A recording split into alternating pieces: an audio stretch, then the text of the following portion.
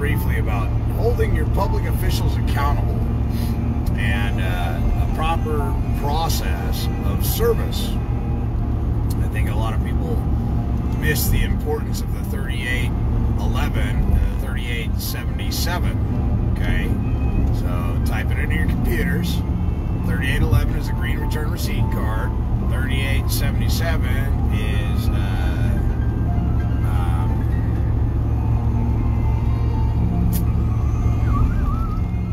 oh, good gravy. It eludes me at this point. Type in 3877, stick it in the comments for me real quick. It's a certificate of mailing. The 3877 is a certificate of mailing, and the 3811 is, in fact, the return receipt. Now, the beautiful thing about the 3811 is, according to the Real ID Act, you can compel the postmaster to go get their handwritten signature under the Real ID Act, which is their full legal name, okay? And that's really important. So often you see a bunch of scribbles on the 3811s, and you can turn around and tell the postmaster that the autographs have to be legible and have to be compliant with the Real ID Act, which means that they have to be legibly written, their first, middle, and last name. And that's so you make sure that you're bringing suit against the proper man or woman. I did some more research onto what the federal clerk of the court was saying, and I don't have an issue with the court case being marked as civil, because in the beginning my thought process was it was better off having it miscellaneously filed. I really don't want it in the public venue, so I should probably do a show of cause hearing why this man's rights should be commingled with that of the enemy belligerent combatant of the United States, otherwise identified as U.S. citizens or stateless citizens. And if they can't show a cause of why it should be that way, then be it resolved, this case shall be sealed and ex parte and handled in camera in chambers. So we will see if we can get that achieved and accomplished. The importance of using the 3811 and the certificate of mailing. In the Bible, it tells you you're supposed to have two witnesses. Well, your two witnesses would be your 3811 and your 3877, both of which can be attested to or testified to by the postmaster or the man or woman handling your mail. Which brings me to my next important point. Your PS 3877 mail firm book. Okay? That mail firm book is very important because now you have the signature of the post office employee who signed in your articles of mail into the post office, proving your chain of title. So one is a certificate of mailing, and the other one is the 3811. Okay? So look up the certificate of mailing and its number, and then as well as the 3811, the green return receipt. Now, I used to be pretty clever back in the day and write contracts all over that 3811. And it was always funny because ignorance of the law excuses no one, and they peel off that 3811 before they have them sign it. And when they sign it, they don't look at the back, and it's always funny because you can write a simple parole contract on the back of that 3811, and you can actually bind the people who are signing for it. Because now, under the Real ID Act, you have their first, middle, and last name. The other reason that we want people to sign under the Real ID Act and have their first, full, middle, and last name is because if they sign for it but they're not the intended party, they now become the trustees of that particular parcel of mail. Tampering with the mail, as you know, is a federal offense. Once they sign for it, now they carry the full liability parcel, that vessel, and the cargo within. So there's some importance to using your 3811s and your certificate of mailings. The round pop stamp is always important, and you always want to use real stamps under the Real Stamp Act, Stamp Act of 1868. Okay. Any article of mail is actually a security. Everything boils down to being securities or excise taxes. That's what everything is. In a world of economics where everything is a promise to pay sometime in the future, everything boils down to being a security, an excise tax, or a bond. A bond is something that matures in less than 9 months, and a security is something that has a maturity rate over 9 months. Okay? The next thing that's important about holding your public officials accountable, or anybody accountable for that matter, and this is why, after doing a little more due diligence, I didn't have such an issue with the clerk of the federal court. Not saying that she's correct. I don't like the fact that she labels it as civil, when in all actuality, it's a private matter before the court, civil being on the public side. Under the Judicature Act, they commingled equity and civil Roman law, stating that they can handle both affairs in the same jurisdiction, which I don't see it that way. And there are a lot of legal scholars that may perhaps do, but from the books that I've read, there's a clear, distinct separation between the exclusive jurisdiction of equity, where man finds his remedy, and the public sector, where it deals with persons, things, in rem, at law, trust residual, trust residue, things of that nature. Trustees, executors, beneficiaries, those are all things. Those are all titles. Titles are things. So after you send out your first friendly correspondence, it's going to be simple, it's going to be eloquent, there are going to be no threats in your correspondence, nor will there be any threats in your notices. If you're writing things and they're threatening, please stop, because you're going to get yourself in trouble. Alright, there are ways of saying fuck you, and it's with a multi-million-dollar smile and a handshake. We always want to give them a way out. That shows that we've given value and consideration in more than one way. We're willing to forgive them their trespass so long as they correct the mistake that they're making. We include all the evidence in the first correspondence. The first friendly correspondence, all the evidence, all the statements of facts, we include all that in the first correspondence. And we want to show them that we, of course, have the knowledge, the wherewithal, and the evidence in our favor to get them to correct their wrong. Now, whether that be they're violating their oath of office, oppression under color of authority, oppression under color of law, false and fictitious statements, we always want to provide them with sufficient and adequate knowledge to help encourage them to do the right thing, even though their superiors may tell them, don't worry about it. We've been threatened with this shit our entire career. You ain't got to worry about this guy. I'm telling you right now, if I send you a correspondence, you better scramble.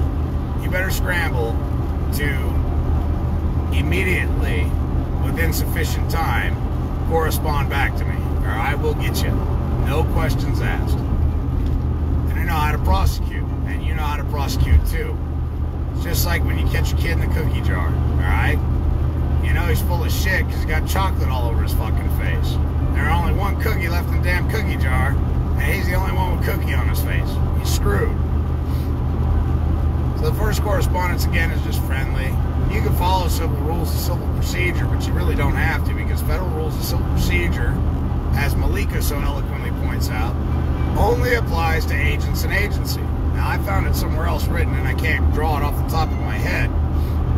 But the federal rules of civil procedure affect volunteers, U.S. citizens, and participating members, agents, and agency for the federal government and state and local government. What's that? Rule 17. Rule 17.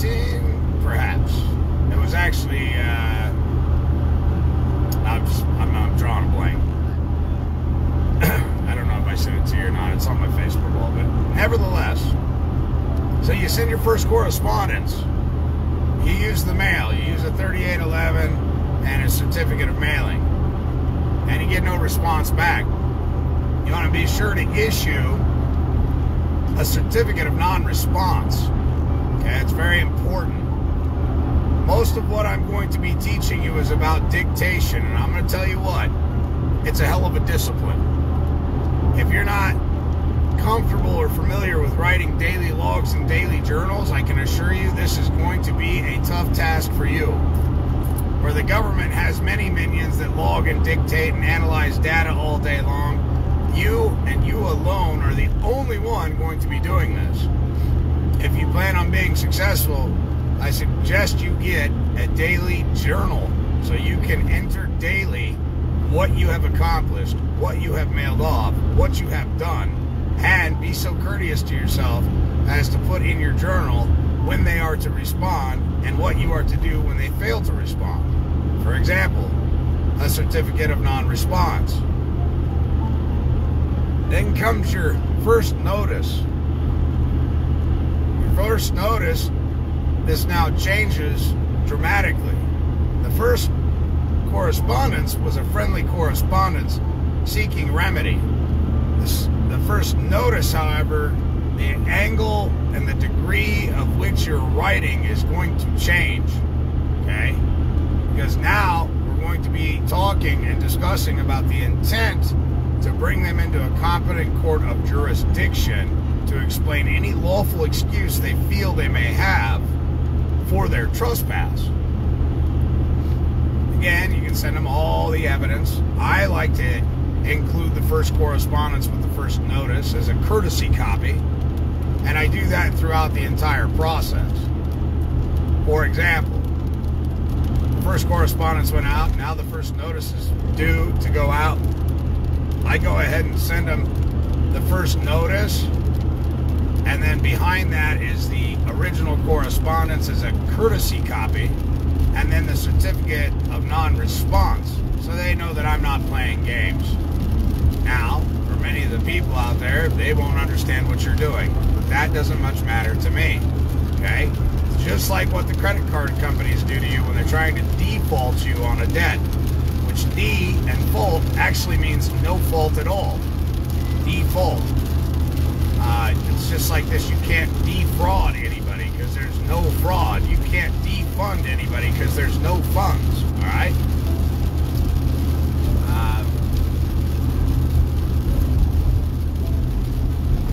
The second notice, this is where we're going to start drawing on proving intent.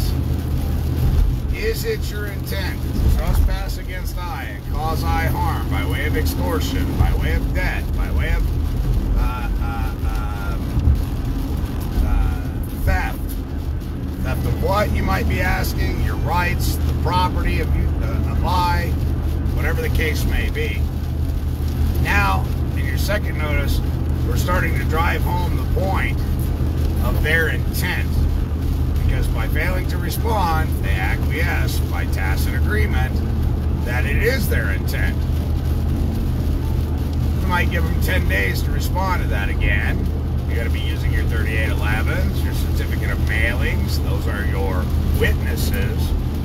And of course, if you're using your PS 3877 mail firm book, then you actually know the name of the Postal Service worker who handled that material, that envelope, and now you can draw upon them with a subpoena to testify.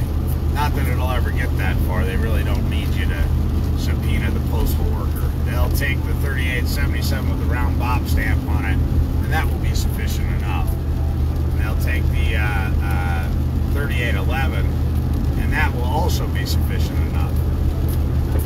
Very, very rarely do you ever hear of a United States postal worker being brought into a court because, well, to be real honest, nobody ever questions the Postal Service. And I will remind you, there is a statute that provides the minute the Postal Service worker round bops and stamps your document, it is considered served, which is pretty remarkable.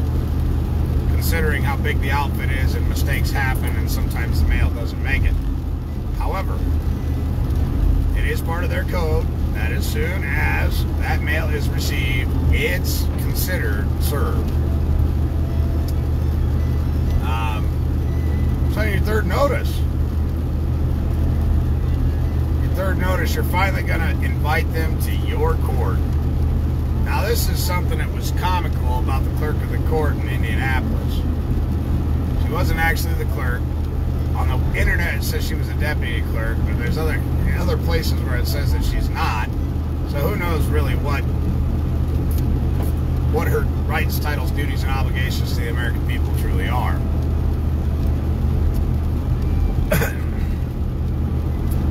Third and final notice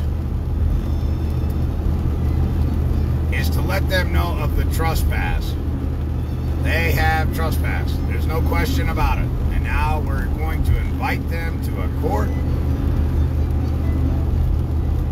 And we're going to give them 7 days to respond. 7 more days to offer them forgiveness, to just correct their mistake, make it right with you.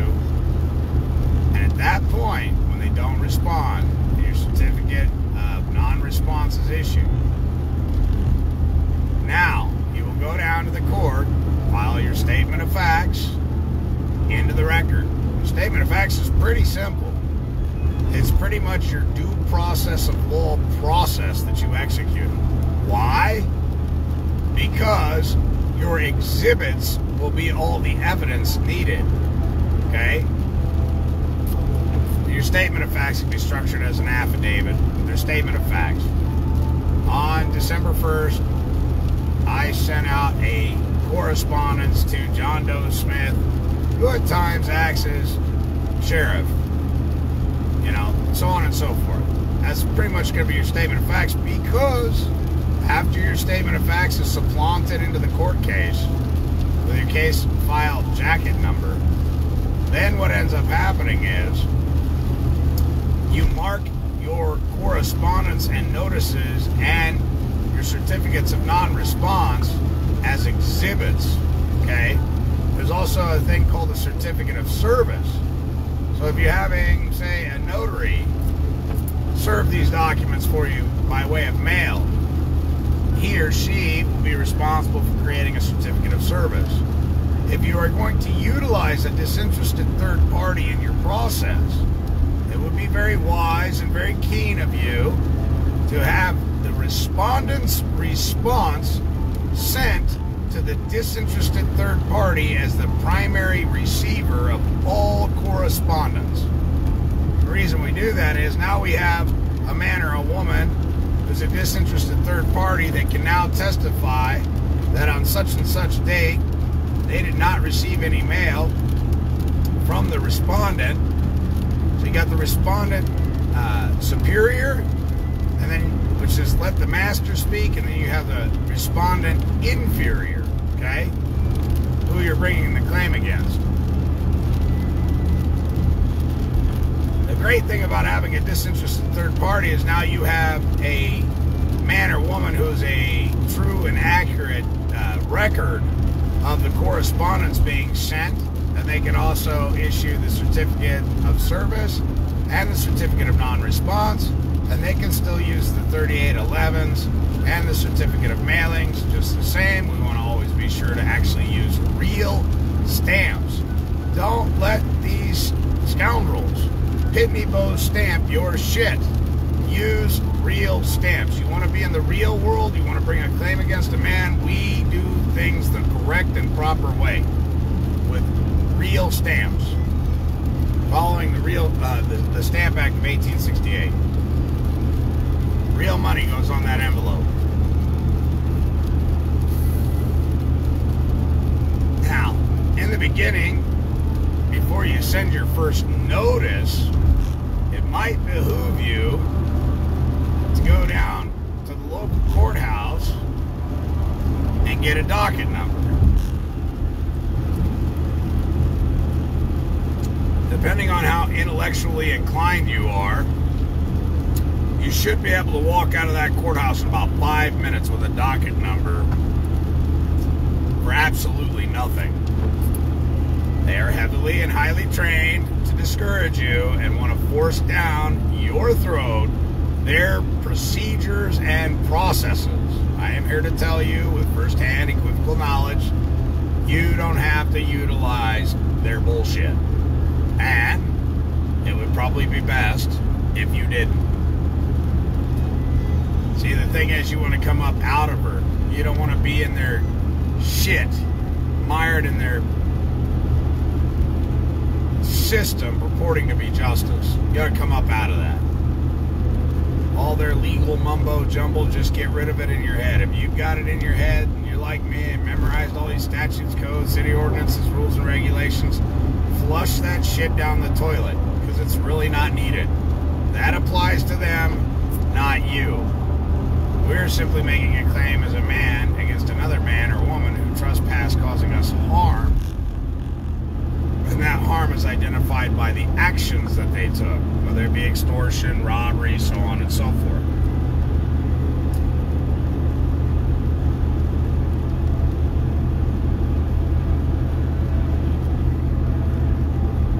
In the legal system, there's all kinds of loopholes.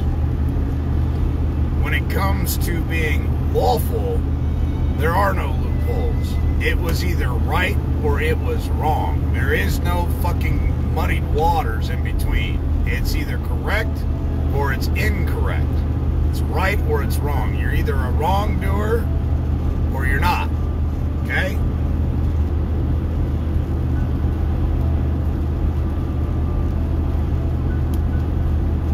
When you finally arrive to being in the court, you've already won your case. It's over because court was held on the four corners of the paper. Due process was rightfully given, and they absconded from it, which is confession and avoidance, or tacit procreation and acquiescence to the notices, creating the contract, which would be civil. Okay? That's why, after doing a little more research the other day, when she marked those cases as civil, I don't have such an issue with it, such a qualm with it. I would much rather it be miscellaneous. So, what I'm going to do is I'm going to submit an inquiry as to why this man's private court judicial rights should be commingled with that of enemy belligerent combatants of the United States.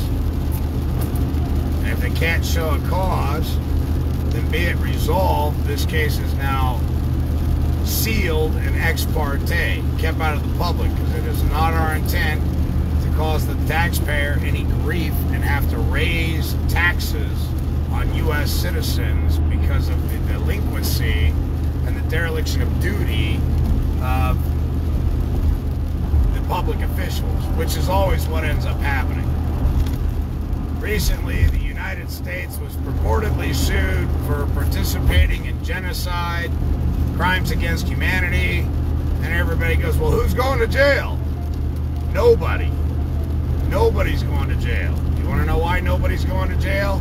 Nobody's going to jail because it was the United States suit. It was a corporation.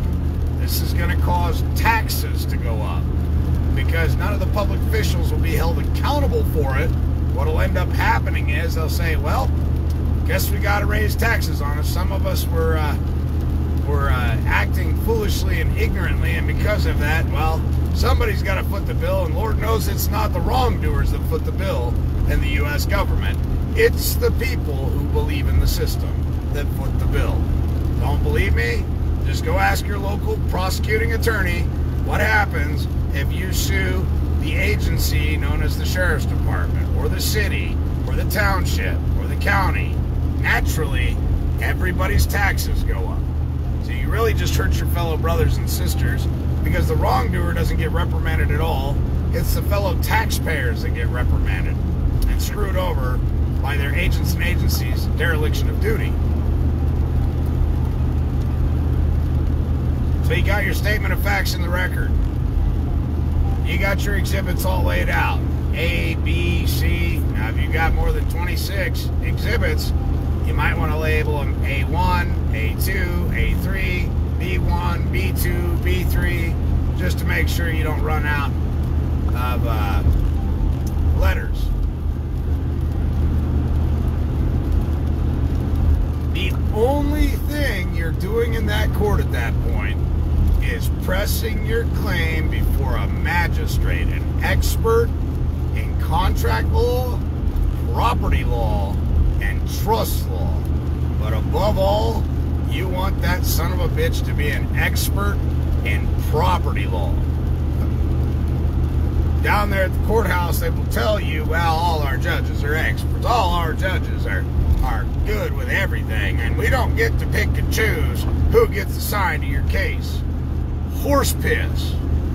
I'll tell you right now, Stutter and Stanley that only got a fucking 2.5 GPA and somehow managed to make it as a fucking judge is not going to be lording over my fucking case.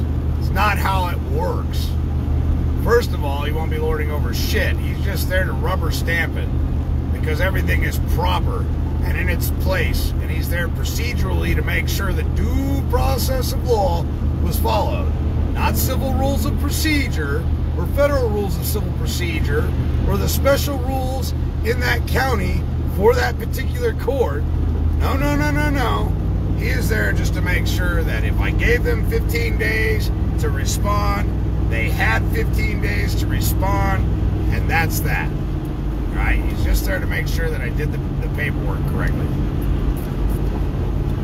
And once all that's in order, we wait for the wrongdoer to show up, if they even show up. Most of the time, they're not even going to bother.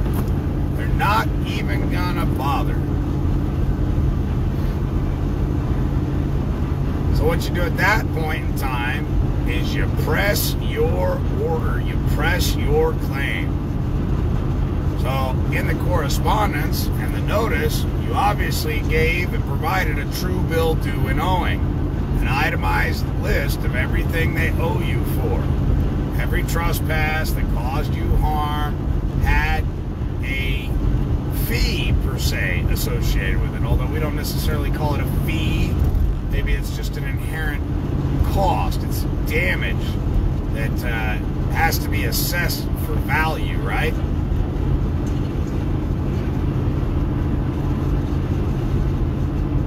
You're going to have your final order written up for them to sign off on. Now, they'll sign off on it. But here's the tricky part. There's this thing called a supplemental hearing. I learned about it from Mr. Anonymous. Not a whole lot of people know about it. A supplemental hearing is where you go in to get your writs of garnishment, your writs of execution, the liquidation of their 401k, 801k, investment funds, their IRA plans, their Roth accounts, what else?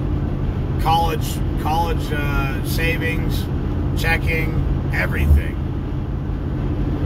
In your writs of execution or your supplemental hearing, which you could do there on the spot, you want to have a list of their assets, both business and private, for liquidation, to make sure they've got enough assets to make you whole. I'm not sure which one I gotta take.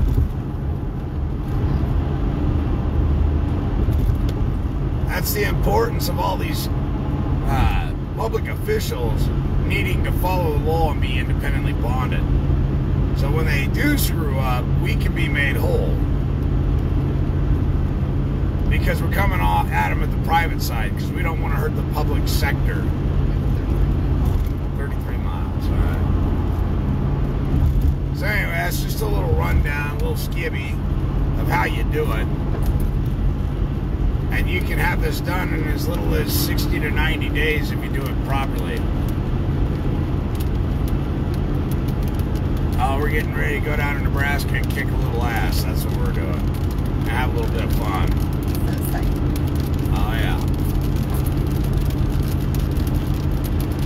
problem with these tyrants is they thought Americans were neutered, gutless wonders. Well, they stepped on a fucking landmine when they decided to kick in my front door.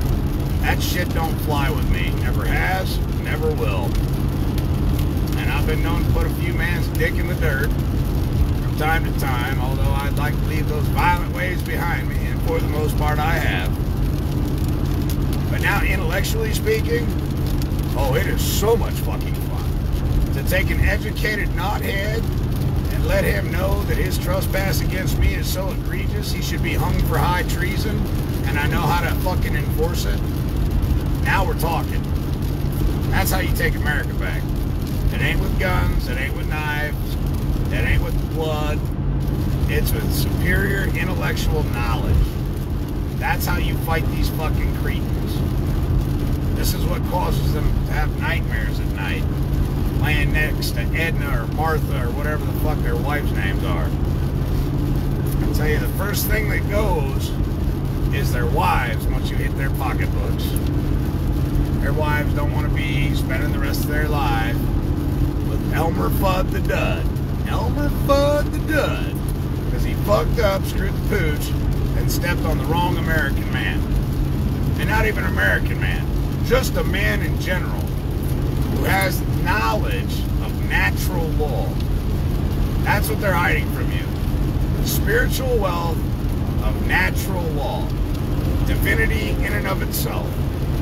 If I didn't cause you a harm, there's not another man in this world that has a right to bring a complaint or a claim against I. Now, I know what you're all thinking. They don't bring a complaint against you, Derek. They bring a claim against your estate, and then through mistaken identity, no, maybe through identity theft, they turn around and hem you up a surety for it. And then don't want to execute your right of subrogation. They want to abscond from it so they could loot and plunder your estate.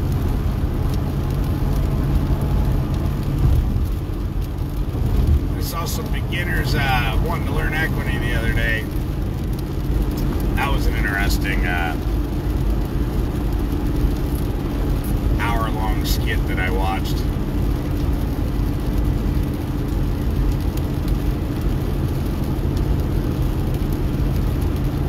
If you want to learn equity, one of the best things you can do is read that Bible. Now, I know there are a bunch of people that are like, oh, it's Yahweh and Yahshua, and there was no J in the Hebrew. I understand that. I'm very learned. I comprehend what you're saying. Still doesn't stop me from reading the words in the book and looking between the lines and reading the parables. There are certain things in that book that the Heavenly Father would not allow to be removed, and it's quite evident. They wanted to manipulate mankind. Trust me, if they had the authority and the power, they would have altered that book a hell of a lot more than they did. Just a few things that they couldn't alter. There's no way that they could alter certain aspects of that book. That's why they removed a lot of books, because they knew they couldn't alter it. By removing the books, it allowed them to alter the book a little bit, but not very much. It damn sure didn't allow them, and the Heavenly Father didn't allow them to remove the most important parables in that book. A lot of the maxims I speak of come directly out of that book. There's a famous prosecuting attorney, Ehrlich. Jake Ehrlich is one of the best defense attorneys ever to exist. Jake Ehrlich, look him up. He was on the Johnny Carson show. I stumbled across one of his skits on the Johnny Carson show, and he says, birth certificate, that's just hearsay. There's been times it's been proven that it's nothing more than hearsay. And it's just hearsay until proven otherwise. Jake Ehrlich. First time I ever seen him come on the Johnny Carson show, I thought to myself, boy, that's the devil in Prada right there. That man is a slick, silver fox son of a bitch. He's a master at language. Just seemed to have a little too much fun on the Johnny Carson show. But I want you guys to go look him up. Jake Ehrlich. he wrote a prolific book about evidence. The fact that nothing can really be proven. There are no facts. There's nothing that can really be proven. That's why Jake was so damn good at being a defense attorney. Now, did he lose cases from time to time? You bet. You bet he did. He tells you about it on that Johnny Carson show, how it just grieved him to lose. Because he didn't take on cases to lose. He took on cases because he's a winner. And he likes to win. Prides himself on being the best. Back in the days when men took pride in what they did, and win, lose, or draw, they gave it their best, and when they lost, it disturbed them something fierce. You can learn from them old bulls. Anyway, before I go on too much of a diatribe, I just wanted to share that with you this evening.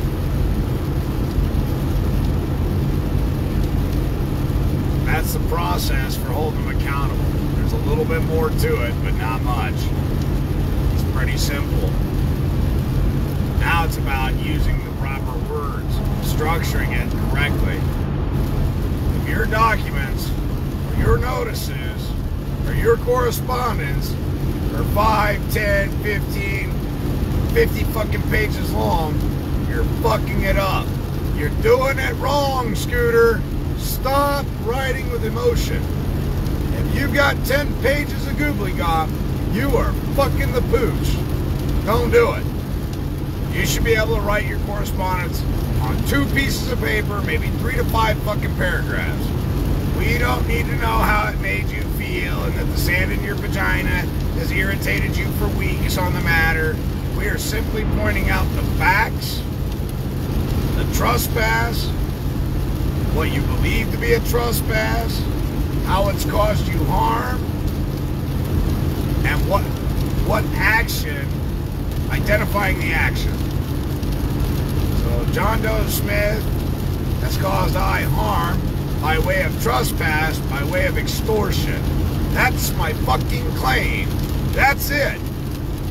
Not about when he extorted me, he yelled at me, and it made me feel uncomfortable, and nobody wants to hear that shit. You want remedy? Don't write like that. If you write like that, you will get nothing. You will not solve the issue. And trust me, I used to write 90-page diatribes. Thought I was doing something badass. Nope. They don't even look at shit like that. There's this thing out there called the never-ending fucking, or never-perfect affidavit. Last time I saw it, and I love David's trade, no disrespect, because there's a lot of hard-hitting information in there. Some of the information I use is in there. But the last time I saw it was 101 fucking pages. Nobody's reading that shit. Nobody. Not in the judiciary, anyway. So you gotta refine it. Bring it down to 2 to 3 pages tops to make your poignant point. It shouldn't take you more than 3 to 5 paragraphs. Once you learn how to write like that, now you're gonna be effective. You can make a poignant point in 2 to 3 sentences. Now you're lethal. You can financially lynch the shit out of people when you can convey your message in 2 to 3 sentences. That's when you become a badass. Guaranteed. So, with that said, I love you guys. Thanks for all your support. Thanks for joining me. I'm going to be in the air here in a couple hours, and I won't be able to get anything done until probably 5 o'clock tomorrow evening. So be patient with me for those of you that are waiting on something from me at this point. There are a few of you. Trying to get it all wrapped up before I had to get on the road, but there just wasn't any time. So 5, 6 should be off the road. And I hope you guys have a wonderful Thanksgiving if we don't have an opportunity to speak again before then. So, with that said, have a wonderful, blessed evening, a great Thanksgiving, and we'll see you guys real soon.